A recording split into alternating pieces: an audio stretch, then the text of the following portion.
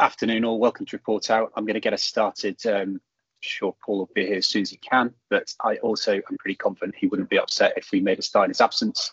So welcome to Report Out today. We've got a couple of teams presenting. We're going to open with the 30-day report out from the RPIW between theatre anaesthesia, abdominal medicine surgery, and specifically the HPB team, who've been looking at improving their day surgeries. That's David Beevers. So I'm going to pass across to the team there to take us through successes, challenges and updates for 30 days. Thanks very much. My name's Emily. I am the business manager for HPV, and we are here today obviously to report out our 30 days since our RPIW event. Next slide, please. So here to feedback on our data and what we captured. So when we originally started this, our start on time was coming in at a baseline of 59%, and that was captured over 11 lists. During our RPIW, we improved this, and since then we've captured a further 10 lists and increased by 11%. So we are now at 70% on average for our starting on time in David Beevers. Our next quantum was the finishing on time, so ultimately finishing early, lists that finished before 11:45 for a morning session and finishing before 4:30 for an all-day session. Our baseline when we started this process was at 38.5%, so it was quite high. Over the last 10 lists, we have managed to reduce that down to now only 10%, giving us a reduction of 28.5% across the board for our early finishes in our theatre lists. We also looked at utilisation. Our baseline prior to the event was 69.8, and with the implications that we made, we've managed to up that by 17.1%, giving us a total of 86.9% across the board. So not only hitting trust target, but raising to get to that desired 100% target, which is where we would like to be in the coming weeks and months. The value add for our RPIW was how we moved patients through the pathway, how we made sure that while they were with us in David Beevers, they had the best experience and we utilised the time as best as that we could.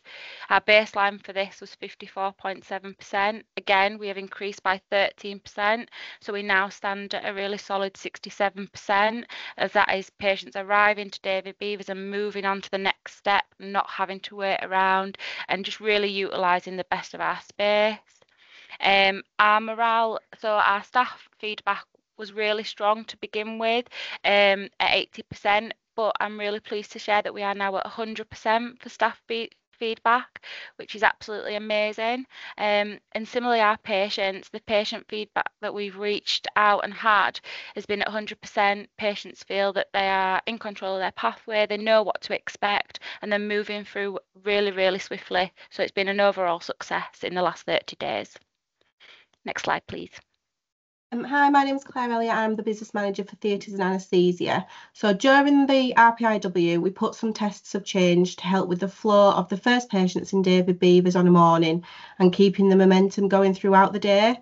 So the first test of change was adding more computers to an unused room in David Beevers.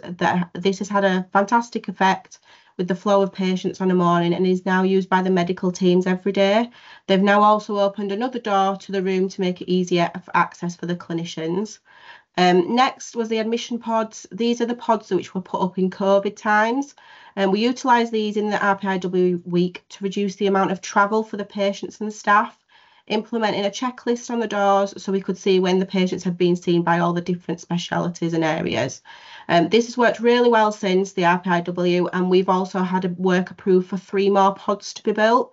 The only issue that the team have found is that some patients have complained that it's been very cold in that area, but the unit is waiting for new windows to be fitted, so that should hopefully fix that problem.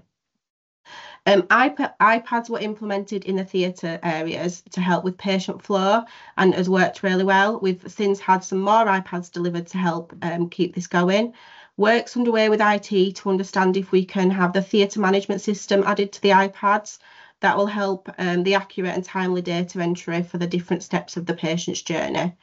The calls were implemented on a morning between theatres and the admissions ward to highlight any changes to the list order, which may cause delays to the list getting started, and also a call when the surgeon was closing the patient to tell the ward that they will be coming for the next patient soon. These are still working well. The team have put an extra member of staff in the pre-wait to coordinate the first few hours on a morning, and we've also now received a new Wi-Fi phone which will allow more flexibility for the calls with the team. And the last change was that we implemented was a huddle twice a day between theatres and the ward. There's a short pro forma of questions to go through to make sure that the meeting is short and snappy, and it's helping really well with communication between the areas. Next slide, please. So looking forward, these are our next steps that we would like to implement. So we have meetings booked in with our execs to look at some of the car parts ideas that we discussed during the week and see what else we can challenge ourselves to improve across the coming months. We're also now looking at expanding this externally outside of just HPB.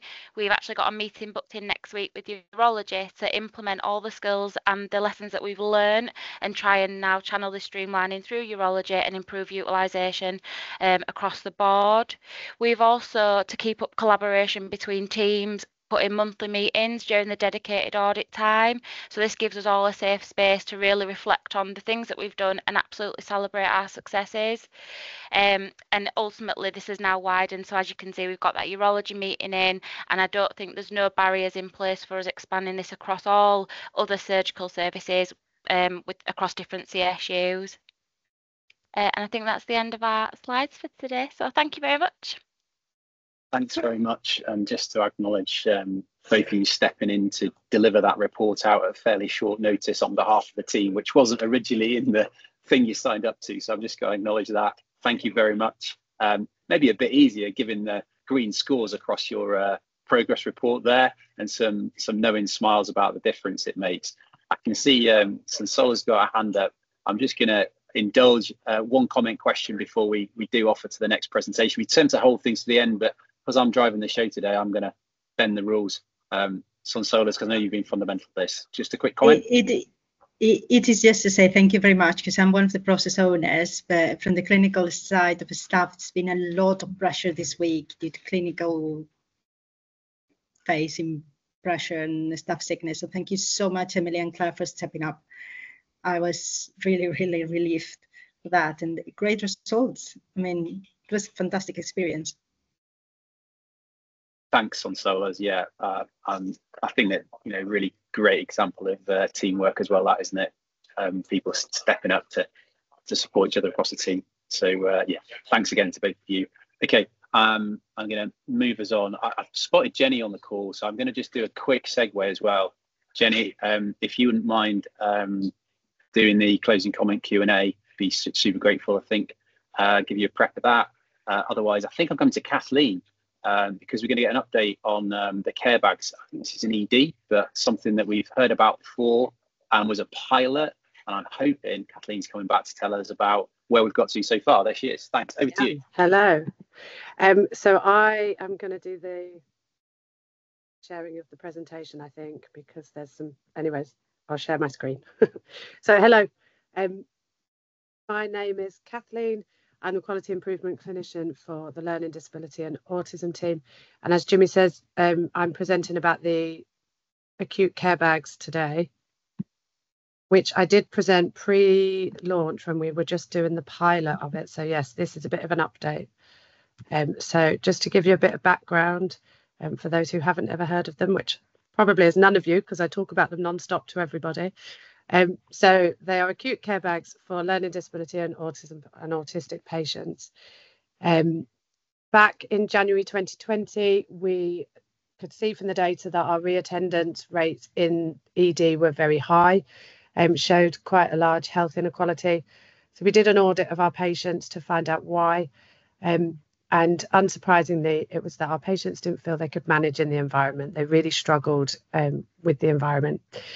And that led to them leaving before assessment and treatment. So they'd come in stressed, unwell, unprepared, and the unpredictable nature, the noises, the lights, the weights, the smells, all of it just led to sensory overload and people not coping. So the idea was that we would offer every patient with a learning disability or autism diagnosis a care bag, which is a tote bag that has a range of items in to help people manage their own sensory needs.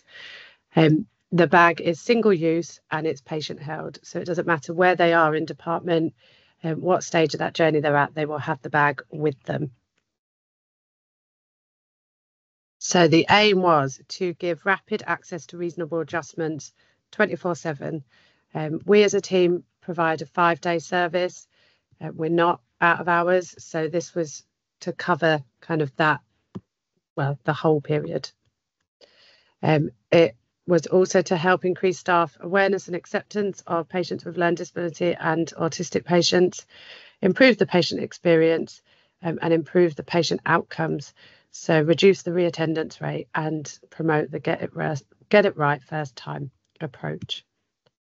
So we partnered with a charity partner called Giving World, who have got a wealth of experience in providing personal care packs, and they have done some research to show the impact of personal care packs, that basically most staff felt that they improved the care they were giving, and patients appreciate them. So we used the Leeds Way value to build the project. Everything about the project was co-produced with people with lived experience, from the design of the bag to what went in the bag to the risk assessments. And the whole idea really is to empower the patient to manage their own needs. What's in the bag? This is just a little picture of everything that's in the bag, but they contain sensory items. So each bag's got an eye mask, noise cancelling, headphones. There's clinical information in there. So each bag contains 2 patient information leaflets in easy read, accessible format. One about welcome to the hospital, who you might meet, what we might do, and then follows all the national patient safety standards. So asking people about slips, trips, falls, weight loss, swallowing problems, any allergies, things like that. And then the other one is our team leaflet, so how to refer to us and what support's available. Then there's some occupation distraction items, so fidget gadgets, colouring book, pencils, just to help manage the weights and the interventions. And then each bag contains a little tag on it that prompts the department to refer to our team. We will then track that patient's journey, make sure they've got the right PAS alerts in place, electronic alerts in place, and that they've all been offered a health passport and reasonable adjustment care plan. So what are the outcomes in Leeds? So we are now into our 3rd year of the project. Because of the successful pilot, we have managed to gain ongoing funding each year, which has allowed us to expand the project, and it's now in both adult and peds emergency department. It's in all our acute admitting areas, so surgical assessment, SDEC, gynae assessment, oncology assessment, eye casualty. We have given out over 2,000 bags, and we're just putting in our next order for another 2,000 bags. Over 30% of our patient attendances in ED are given a bag. Lots are offered. Some people don't want them. Some people have already got them. Some people have brought their own sensory items in. So we knew that we wouldn't be giving out the bags to 100%. But even with 30% having a bag, we're seeing really good results. 75% of the bags are going out appropriately. The inappropriate ones are people that don't have a definite diagnosis of learning disability and autism. Most of those are people awaiting assessment for autism, or mental health or dementia patients, and actually they've benefited from it. So we always knew there was going to be a risk that they'd go out to patients that didn't have a definite diagnosis. And that's kind of an accepted risk because people benefit from them and it's okay. So we've had 98% positive feedback. So we've widened the scope. Year on year, we're seeing a reduction in the health inequality gap that we were measuring on, which is the reattendance rate. They've been recommended as good practice in a safeguarding adult review promoted by NHS England and NHS Hope, which is their patient experience network. They've actually created a film about them, which they promote nationally. Leeds Hospitals Charity are using the project as kind of one of their I can't think of the word. Anyways, they've made a film to promote themselves via this project with local media. They've been highly commended at the National Learning Disability Awards and runner-up at the Patient Experience National Awards this year. And here is the lovely graphs to show you some of the results. PALS, Datex concerns have reduced on both sites. The emergency and patient readmission rates, the health inequality gap is reducing.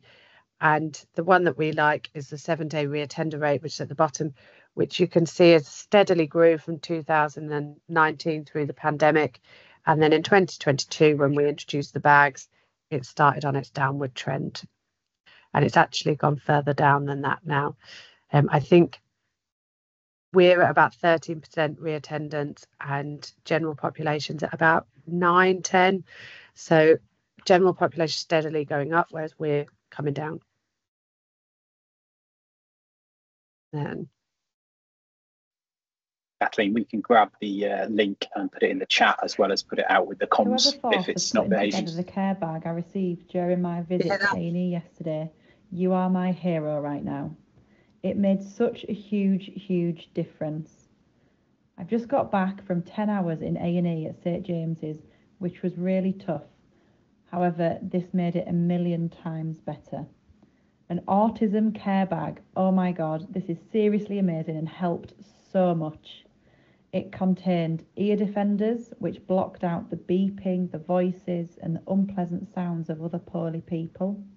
An eye mask, which helped so much.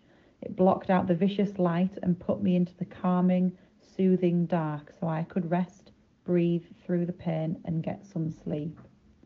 A stress ball, a popper and a chew ring. I held on to the stress ball for the whole 10 hours. The variety of things in the bag meant that there was something that worked for me. A colouring book, not a kid's one, or one with just blanks to colour, but with pieces of art to copy, with suggestions of colour matching and techniques to try, beautifully detailed for my detailed focused brain and not patronising, but something that was very needed, a very needed escape and distraction. Easy read information and booklets. In shutdown or overwhelming or pain, these were so much more accessible for me. There was image-based information which helped. The bag itself, the fabric and smooth label. The label was so soothing to touch. So what were the effects of this for me? I could rest. I felt loads calmer. The instant I put the eye mask on really helped. My migraines didn't get triggered by stress. I did not melt down or shout. I didn't get triggered to throw up when hearing others doing this. I was occupied for periods of time so my husband could rest a bit more than usual. I still had a big crying can't cope episode, but at about 9 hours in, when I'd finally got seen, I could speak. I wasn't so exhausted or traumatised or overwhelmed that I was non-verbal.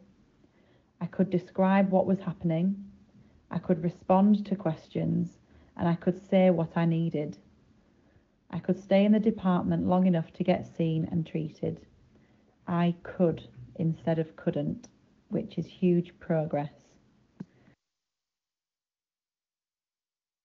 It does go on a little bit longer, but I don't think we've got time to listen. But I just think it's really powerful to hear how every little bit of the bag made a difference for somebody and meant that they could, and the fact they were there for 10 hours as well and still could rather than couldn't. So the bags are rapidly spreading. So our partner charity, Giving World, have said that it's the fastest growing innovation that they've ever worked with. Nationally, over 9,000 bags have been supplied to over 25 NHS trusts, plus a community dental service, plus 12. The ICB in the North East are trialling them in 12 primary care settings. And we have got several more trusts preparing to launch the initiative this year. NHS Wales are currently in talks to roll out across all their acute trusts in Wales. So what's next for us? So nationwide promotion via NHS England. We are looking at ways we can do waste reduction with them. We've already brought the cost down from £23 per bag to 21, and that's essentially by having so many more trusts and so many more people that we're bulking everyone's orders together, so we've got much stronger buying power. So every trust uses the same bag, the same contents, everything from us, and we are now working with them to see if we can just make a national bag. Ours have our logos on, and our hospital charity, and our leaflets contain our local information. So we're working out if there's a way that we can make a national bag. So we've made one of the leaflets a national debranded, just NHS leaflet, and we're in talks at how we can share that with the partners and share that nationally. We're looking at whether or not we could do a research project into them, or some kind of publication. And we want to work out how we can secure long-term funding to ensure sustainability rather than year on year having to do grant applications. Along with the bags, we also do a lot of work in the acute areas to promote how else we can help to get it right first time. So talking about looking for health passports on electronic records, reviewing any advanced care planning decisions, checking on our ICE tab where we do all of our requesting for bloods or tests to see if the GP have requested any and there's anything outstanding that we can do while somebody's in. And then we are always creating and promoting more easy read and accessible information for people. And that's me done. So thank you for listening. Oh, thanks, Kathleen. I mean, just it's a fantastic project, and I earlier in the presentation you were talking about the risk of giving them to people who didn't have a diagnosis. I don't think that's a risk. No. Goodness sake, it's about patient benefit, isn't it? So if we're benefiting our patients, then that's a good thing. We should do it. So, I think it's a fantastic initiative. Thank you. Apologies, I was a little late arriving. I didn't know I'd been lined up to do the initial intro. So those of you who don't know me, I'm Paul Jones. I'm the Chief Digital Information Officer here at the Trust. We've got literally a minute or so for questions. I did see there was a hand up earlier, but it seems to have gone down. I didn't make a note. If anybody has got any questions, Jenny? I'm really sorry, I missed most of the first presentation, but I'll watch it back, I promise. I've just thought, Kathleen, what you've just described, the scaling up was phenomenal. But the bit I really liked, actually, more importantly, was your co-production. Can you just say a little bit more about how you did that? So, yeah, it was brilliant. So we have, and the Trust have always supported us to have, we partner with our Get Me Better champions, more recently changed the name to Patient Partner Champions. And they are a group of adults with learning disability, and they help with all of our service improvement. And yeah, we co-produce everything we do. But with the bags, we actually went wider than that. So they did help co-produce. We went through everything that should be in it, shouldn't be in it. We went through a list of sort of 30 objects and narrowed it down and risk assessed all of them with them. But we used our social media platform, which we get really good engagement on, to put it out there to say what would people want in the bags, what would they want to see. And we ran a competition to design the bag. So it was actually a patient that designed the picture on the front. Glad I am. Yeah, it is. And the feedback you got about the bag itself having a sensory effect to it, I thought was really interesting. Lovely. Look, we're timed out. I mean, another fantastic report out. Apologies, I like Jenny missed most of the first presentation, but I got some feedback in the margins off Jimmy, who explained how impactful it had been, and obviously seeing Kathleen's another impactful presentation. We'll all be back again here next week, so feel free to join, and we'll see you at another report out, and have a lovely rest of your Friday. Take care, everyone.